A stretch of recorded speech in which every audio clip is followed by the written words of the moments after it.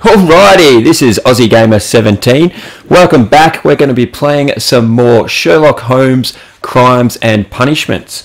And this time we're going to be playing Case 4, the Abbey Grange affair. If you've just joined us, I have run through cases 1 to 3 already, and what we're doing is it's a full walkthrough where we're going to get an easy 1000 Gamerscore. We're going to get all the achievements, and I'm going to walk you through exactly what to do. So I hope you enjoy, and without waiting any longer, let's get on to Case 4. The game is afoot, not a word. Into your clothes and come.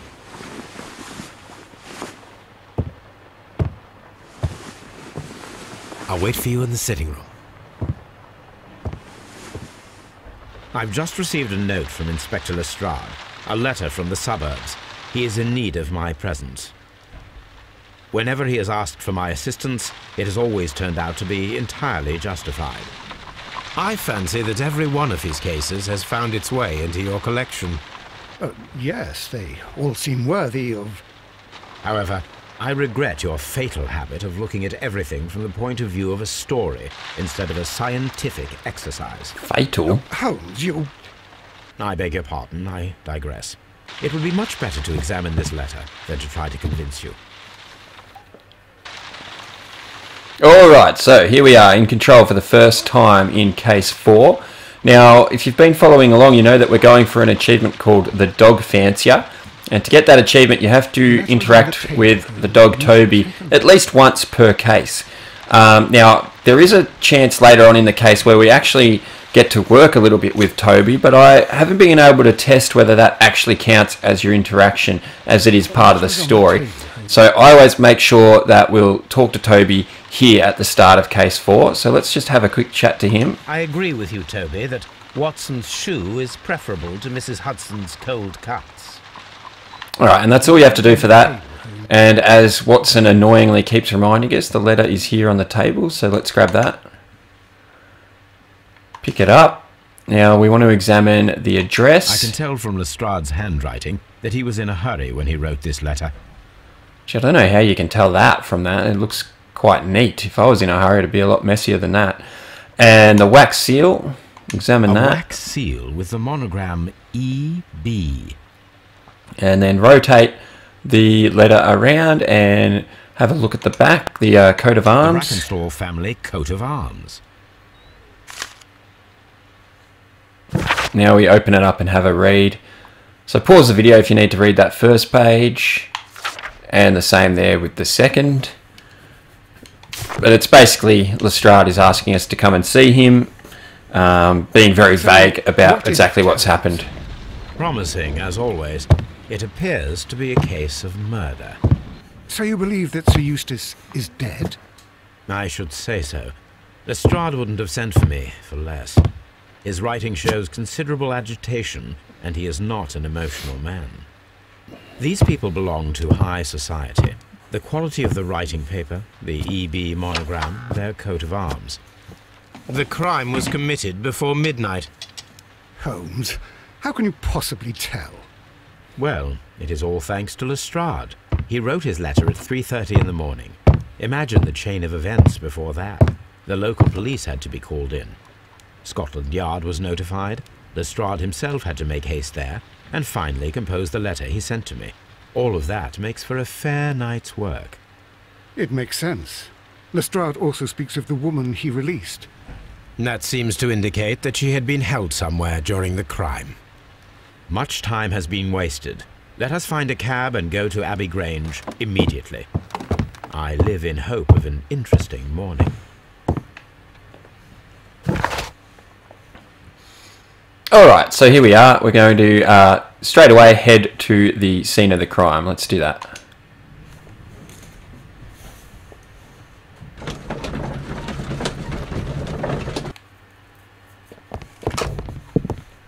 Ah, Mr. Holmes and Dr. Watson, here you are.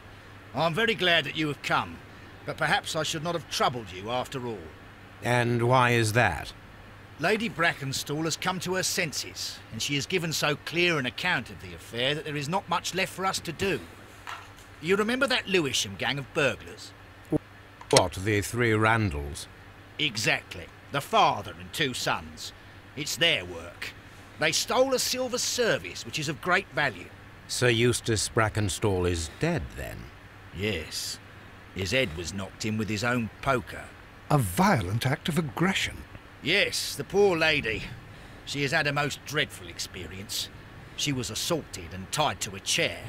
But I think that you would best see her and hear her account of the facts. She's in the morning room with her maid, Teresa Wright. Where is the body of the deceased? In the dining room. We haven't touched anything. All right, I'm going to examine it. Very good, Watson. Alright, sorry about that. The game kicked me out for a second there in the middle of that little scene, so that'd be the reason for a little glitch you might have seen, depending on my editing skills. But alright, now that we have control, the first task for us is to go and talk to the victim's wife, and she's just in this room here. So head straight ahead, and here we go. Ladies, allow me to introduce myself. My name is Sherlock Holmes. I'm assisting Inspector Lestrade in this investigation. Mr. Holmes, I am the wife of Sir Eustace Brackenstall. We were married only a year ago. I am sorry for your loss. Please accept my deepest condolences. I suppose that it is no use my attempting to conceal that our marriage has not been a happy one. I fear that all would tell you that, even if I were to attempt to deny it. Alright, we're just going to go through her dialogue. Of yesterday evening. Is that really necessary? I have already told Inspector Lestrade all that happened. Yes, madam, it is. I will tell you then. Sir Eustace retired about 10:30. I sat in this room until after 11, absorbed in a book. Before I went upstairs, I entered the dining room to fetch a candle and... oh God. Please, go on. As I approached the French window, I found myself face to face with an elderly, broad-shouldered man who had just stepped into the room. Close behind the first man, I saw two others. One of them struck me a savage blow with his fist and felled me unconscious to the ground. When I came to myself, I found that they had secured me tightly to a dining room chair. It was at that instant my unfortunate husband entered the room. He fought with the intruders? Yes, I think he had heard them, for he was holding his stick. But they were three, and he eventually succumbed. One of them, the elder one, struck him a terrible blow with the poker. I fainted once more. When I opened my eyes, they had withdrawn. Then my brave Teresa came to my assistance. Did these three villains steal anything? Yes, I found that they had taken the silver from the sideboard, but you can see for yourself in the dining room. Alright, and this is our first opportunity for a character portrait, and there's only 3 in this particular case. So this is the first of 3, and I'll show you what we've got to do. Alright, so obviously the first one's right there, that's the bruise on her eye there. Okay, and then as we move our way down, or across, sorry, we've got something there. Pale cheeks, and now we'll move down and there'll be a brooch here on or a necklace or something. Australian again. Oh, this game's got a few little Australian things. And then just her top or her dress here. Okay, and we'll go down and we've got a bruise on her hand and the wedding ring as well. And that's it, character portrait complete. Now we're going to talk to her again, but we need to be ready for a QTE, so get ready with that X button. You mentioned that your marriage was not a happy one. Was there anything specific that was troubling you? He was not a nice man when he was drunk, and he suffered from dark moods, but nothing else. And there we go. Push X, and then our, well, it's pretty obvious. Obviously, it's old bruises, so click that one. The bruises on your hands are at least 1 week old. Your husband caused those bruises? Oh, do you? Yes, he did. He was very angry at the time. Out of control. Again. Sir Eustace was a drunkard. To be tied to such a man for life is worse than death. Your ladyship? Alright, so that's it for Lady Brackenstall for now, and we're going to talk to her maid, or whatever you'd call it, and we're going to get our second character portrait as well.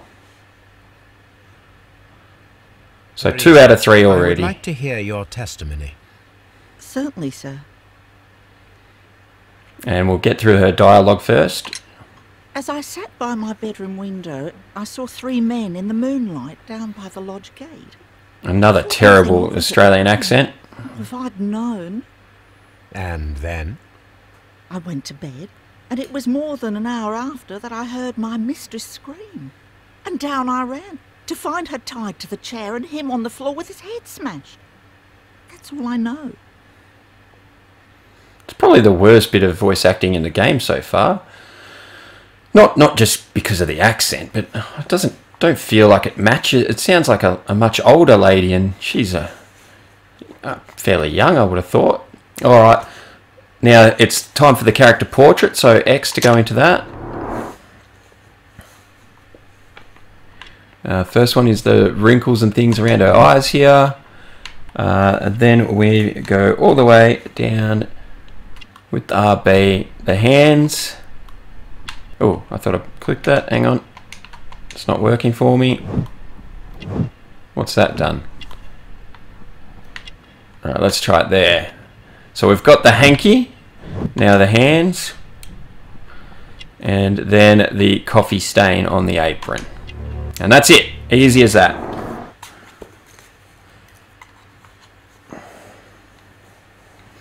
And we don't need to talk to her any further.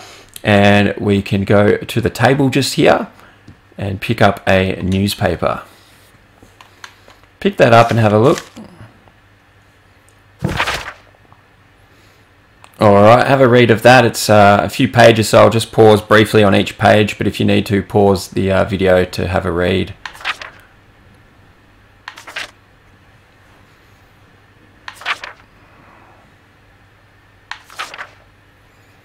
Okay. Of the Randall gang provided by Lady Brackenstall is identical to the one in the Times article.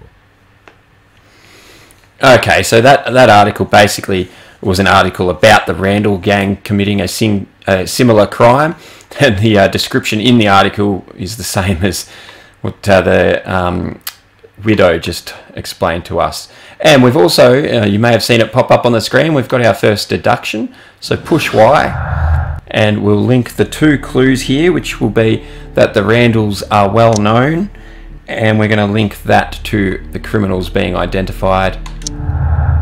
If we're keeping an open mind about this case, we would have to at least accept that for now. Doesn't matter which one you choose here, because as I have with the previous cases, we're going to go through all the possible endings at the end of this case. Okay, so that's it for that for now. Now you just need to turn to your left and head over here, and you can push our detective vision and have a look at this picture on the wall, and then examine the scratches. These scratches are most definitely made by the picture frame. And then move the picture and examine the safe. Is Sir Eustace's safe? There may be something important inside. I must ask Lady Brackenstall to open it. And now we're just going to have a look on this table first. Grab the photo. Examine the photo. The photograph of Lady Brackenstall on the front here. Maid Teresa was taken at a port, but which one?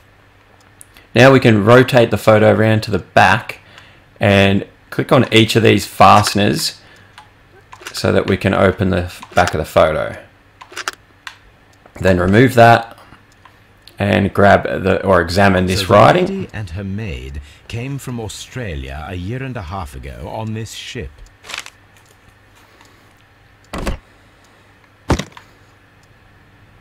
Okay, and now we want to go and talk to Lady Brackenstall about the safe.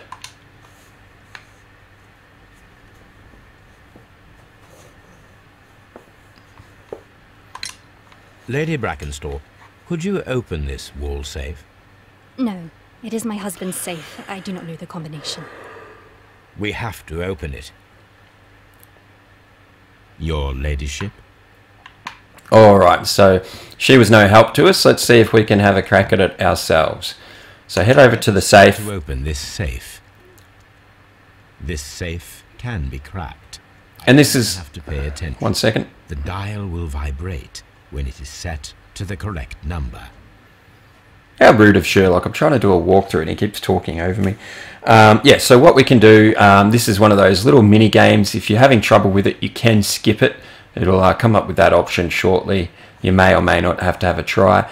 But left trigger or right trigger to rotate the dials around. And as you would, as luck would have it, I actually know the combinations. So let's start with rotating it this way and all the way to 15. And you can see there that that first dial is vibrating or wobbling there. So that means we've got it there. So press A to confirm that one. And it moves into place. And now we just go back the other way, and what we want to get to is 5. There we go, A again. And then back the other way, and this time getting to 17, and that should be the combination.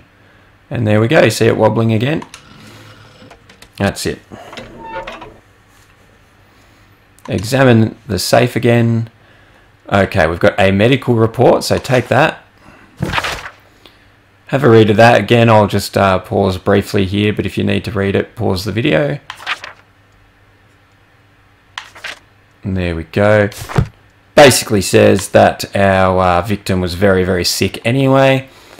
And now we need to just examine the money. In practice, to keep one's valuables in a safe behind a painting, it should not really pose a challenge for a criminal. The money, yeah, and also the coins. Coins, possibly of value, but they're scattered without care. Alright, and now we actually want to go and talk to Teresa again. So quickly just go and talk to her.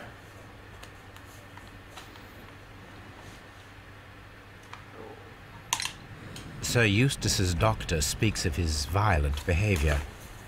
Yes, Sir Eustace was an extremely violent man. A detestable human being, to be more precise.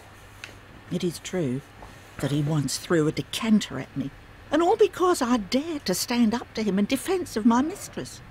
Sly devil. God forgive me that I should speak of him so now that he's dead. But a devil he was, if ever one walked the earth. We met him only 18 months ago. She'd only just arrived in London. Yes, it was her first voyage. She'd never been from home before. Wonder with his title and his money and his false London ways. If she made a mistake, she has paid for it, if ever a woman did. She doesn't have any friends here, so it was especially hard for her. All right, now if I can't really say too much because I've obviously played ahead and already played through this, so I know what happens, but I do remember at this time I was starting to have my suspicions, if you know what I mean. Now exit that room and we're going to go talk to the inspector again, so have a chat to him.